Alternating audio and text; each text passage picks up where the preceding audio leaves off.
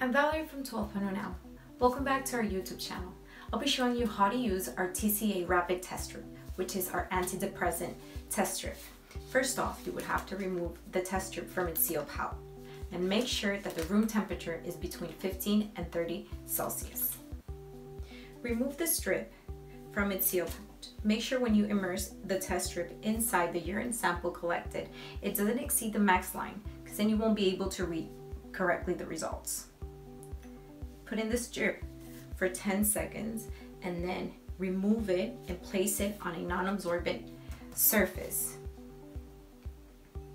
Put your timer for 5 minutes and then you can start reading the results. A positive result is a rose pink band visible in each control region.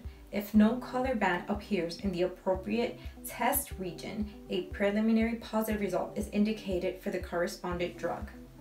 For a negative result, a rose pink band is visible in each control region on the appropriate test region. It indicates that the concentration of the drug of that zone is absent. For invalid results, the C region or a color band is only visible in the test region. The test is invalid. Another test should open and run to reevaluate the specimen.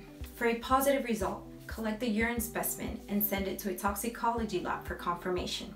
If you need more information on our test strips, go on our website 12panonow.com for more information. Till next time.